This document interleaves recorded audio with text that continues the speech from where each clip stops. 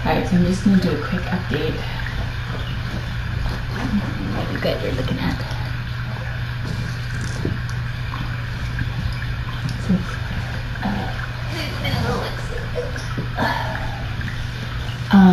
So basically,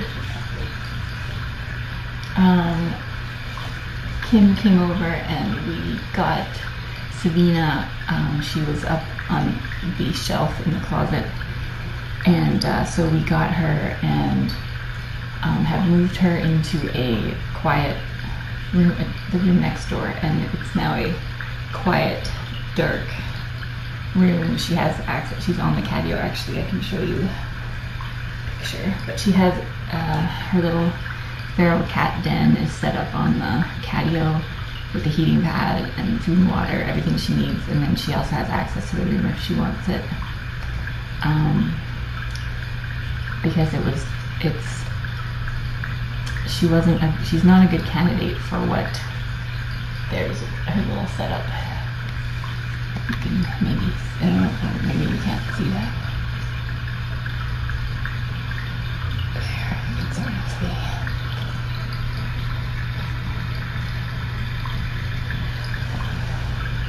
You guys should have volume on the main cam.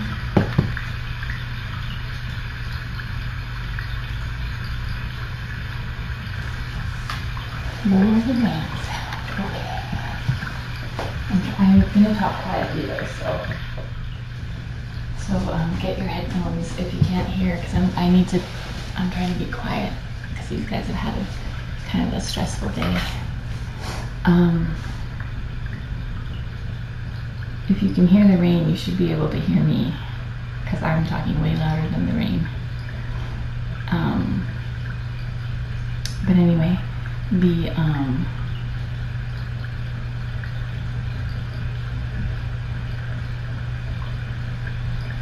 don't know why the rain would be so loud, because it's way further away from the camera too. But anyway, hopefully that's better. So Savina was clearly, it's definitely a high stress cat. She was very fearful and definitely is not a great candidate for what I was hoping to do with this round.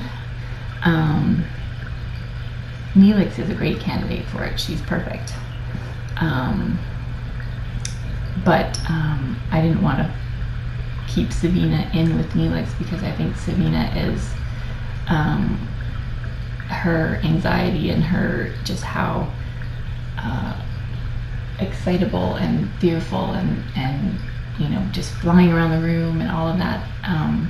It's not good for her to be feeling that way, and it's not good for Neelix to be in a room with a cat like that. So I'm hoping that, so Savina's sort of in the decompression room where there will be minimal interaction. I'm not going to put a camera in there, so the lights are going to be completely off, and she'll just have the daylight, and it's going to be quiet, and I'm just going to go in to put new water in. And other than that, she'll be by herself, and we'll see how she does that way, if she starts to feel a little bit less stressed. And then for Neelix has Eliane in here with her for at least a couple more days, so that's good. And then we'll see if I knew if Kestrel was pregnant, then I would put her in, and then problem would be solved. But if Kestrel's not pregnant, then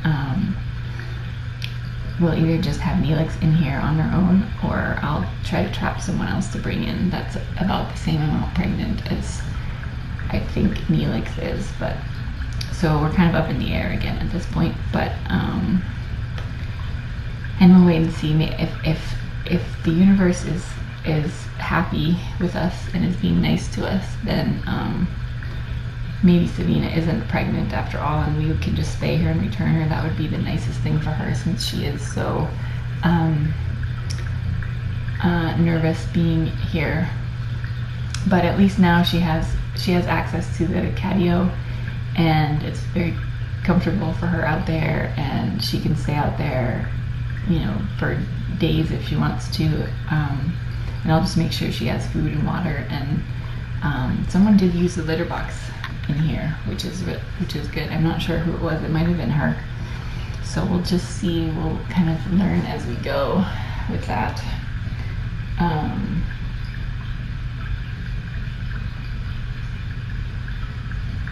Yeah, Sable is the cat at the feeding station who is quite pregnant. She's been coming around.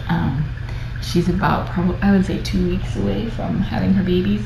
She's the one I was talking about a couple of days ago that I had considered bringing in, but there's no one else that I could have brought in with her because they're all probably 4 weeks behind her.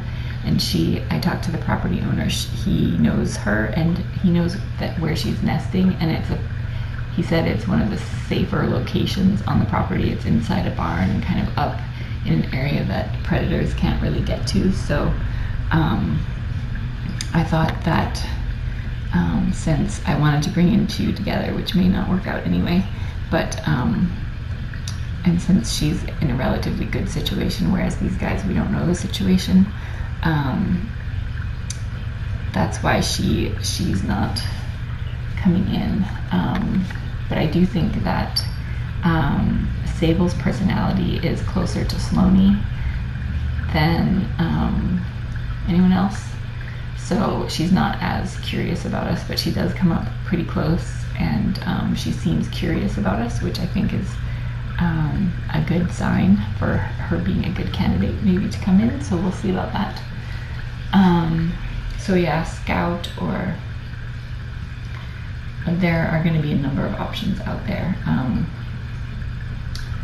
I did want to bring them in at the same time, but you know, you can't really make plans with this sort of stuff. We'll just roll with it. So what else? There, now I can see the chat. You guys can't see my head. So I'm gonna try to not come back in here until tomorrow, so these guys have a nice break from humans. Eliane has had her pain meds for the day, so she's good to go. Her incision looked great. Neelix is in the Cabinet of Solitude, which is an approved birthing location, so I'm happy about that. She also has some food in there with her if she gets hungry, and I did give her like a little syringe of food when she was in my lap earlier. And so she has had a light snack with some water mixed in, but it's not unusual for them to not eat for the first day or two and to sort of, you know, stay close to home. The catio is shut right now, but I may open it back up again for these guys because they're not as reactive as Savina, and like I was able to just wrap Neelix in a blanket earlier when she was on the catio, so I think it would actually be fine for them to be out there, depending on how they do. I'm just going to keep them in here for now, but I would like them to be able to have access to it at some point. We'll see how they do. Just going to have to take it hour by hour.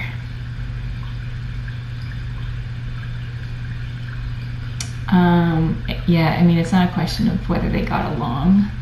They were doing okay because they were scared, and the catios felt like the safest place for them, and so that's where they all went.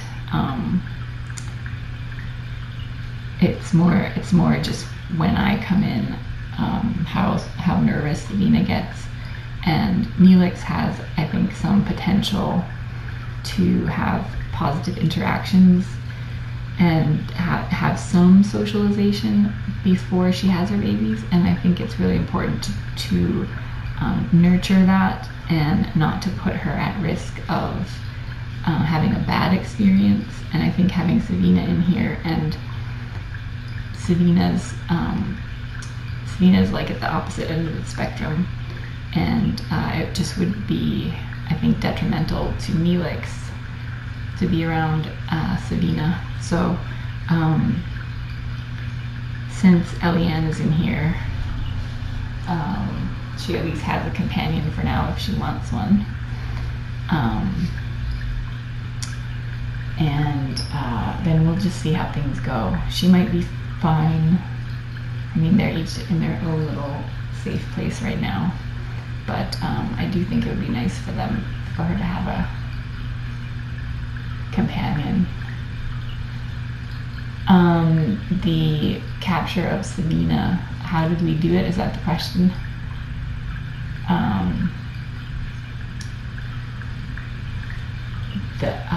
Well, we tried a few different things, but we ended up putting the Corunda tower in so she could have something to jump off the shelf onto, and then we opened the catio and put the feral cat den on the catio, and then when she ran into the catio, she went right into the feral cat den, and then I was able to close the door on that. And so that's how it happened. There were a few failed attempts prior to that. We thought maybe we could use the easy nabber to just sort of grab her off the shelf, but that did not work at all because it's pretty high. But just putting her on the catio. What is that? Something strange happening from here. I like that.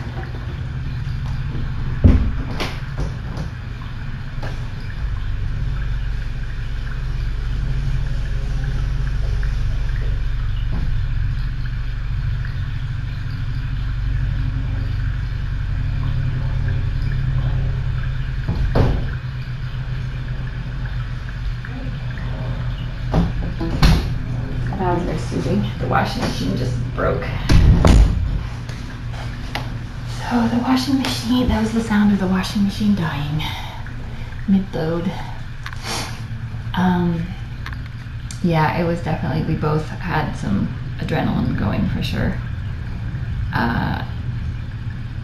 Savina is definitely more aggressive than any other cat we've had here, actually. But it's not because she's an aggressive cat, it's because she's afraid and she feels threatened. So I don't want to call her an aggressive cat, it's just that her reaction to feeling threatened is that she will fight rather than flight. So anyway,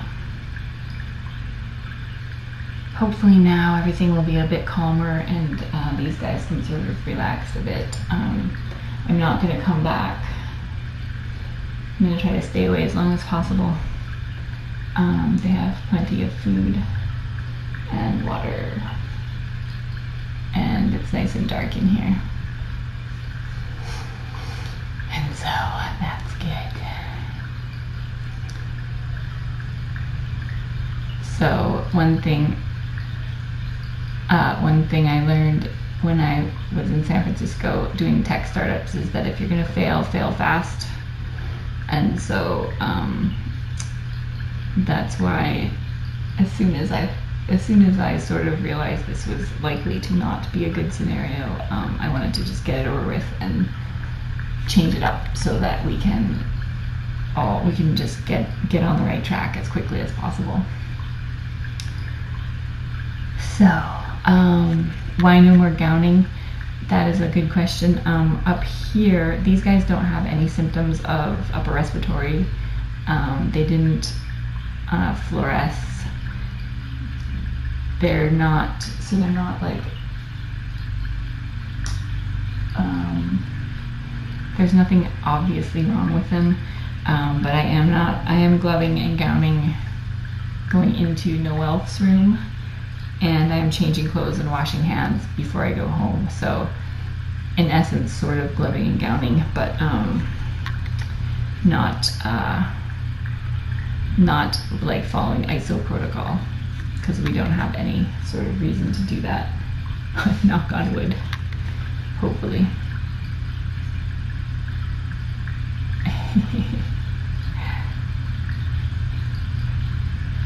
So we're hoping that these guys are as healthy as, you know, healthy as they are from the colony.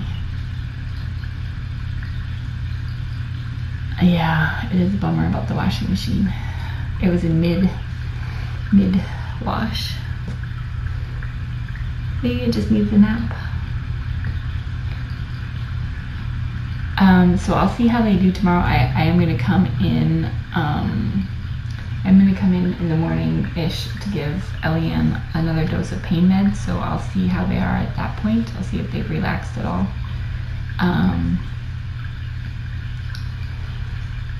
With the catio window closed, the feel away will probably be more apparent in the room. Hopefully that will help a bit. Noelle are doing great after their spays. Both of them are doing very well. So they got their pain meds this morning. They were purring up a storm. They're doing very well. So Kestrel, that's an excellent question. I'm holding on to her for at least another week until Dr. Ferguson comes, and we'll see if we can get another feel at that point and just confirm that she's not pregnant. If she is pregnant, then I will put her in here with Neelix and see how that goes, depending on how Neelix is doing. And so that's sort of one of the many up in the air things right now. So the situation can change minute by minute. But I think I feel better about the two in this room are, I think, pretty good. And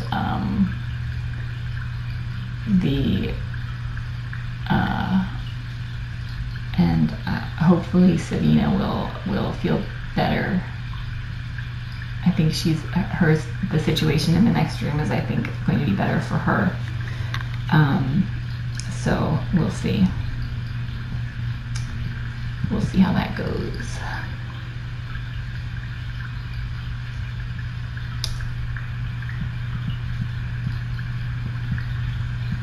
Eliane and Neelix are getting along fine.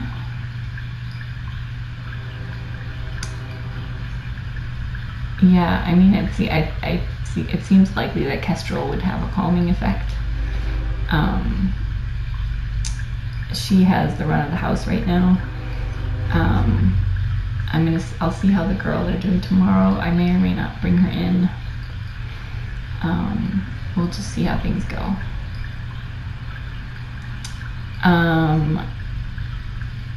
Dr. F we've talked about her coming over with the ultrasound, but there's no point in her doing it until they're far enough along in the pregnancy. Otherwise it won't detect anything. So we need to wait a little bit all around.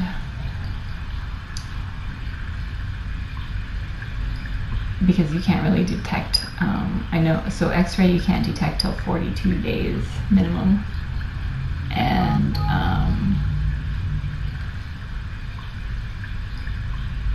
ultrasound is maybe a little bit earlier than that, but there's really no way to detect it until you're halfway or more than halfway along in the pregnancy.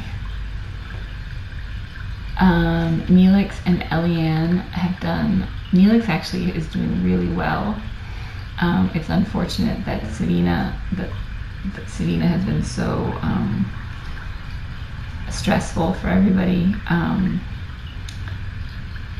Neelix, I think, and I made really good progress when she first came out, and I first let her in the room and she was in my lap, and she did really well. I think she's going to be at least receptive to some interaction, at least before the babies come. I don't know if she could totally change once the babies come, and we'll just work with what we get there. I don't know if she has potential to be socialized, particularly when there are babies involved, but I do think that there's potential for her to be less stressed and to have some positive interactions with me, which I'm hoping will make her less stressed when she has the babies and when I have to take them to weigh them or that sort of thing. So we'll see. We'll see. But when I went and got her and just held her for a little bit after sort of the first kerfuffle of the day, and she was definitely nervous, more nervous than she had been the day before, so her stress level was higher than it was the day before. And so I think if I let them just be in this room by themselves and I don't bother them, then I think by tomorrow they'll be feeling a bit better. And hopefully they'll go and eat some food and go to the bathroom and stuff. So we'll see. As always, you never know. You never know what you're gonna find when you tune in. I never know what I'm gonna find. Especially working with ferals, it's been quite interesting. But Savina is now very cozy on the catio out in the other room, and I think that so she'll stay warm, she'll stay dry, she'll stay warm, she has food right there, water right there, so I think maybe leaving her like that for a little bit will be good. But we'll see.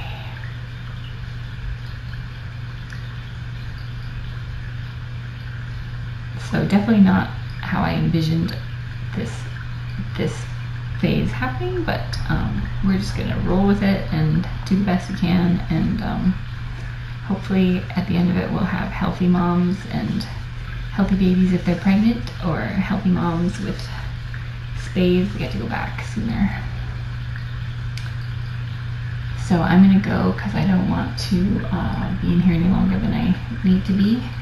So we'll just keep an eye on them over the cans for the next little bit, and I think that's about the best we can do for now. So it's always exciting.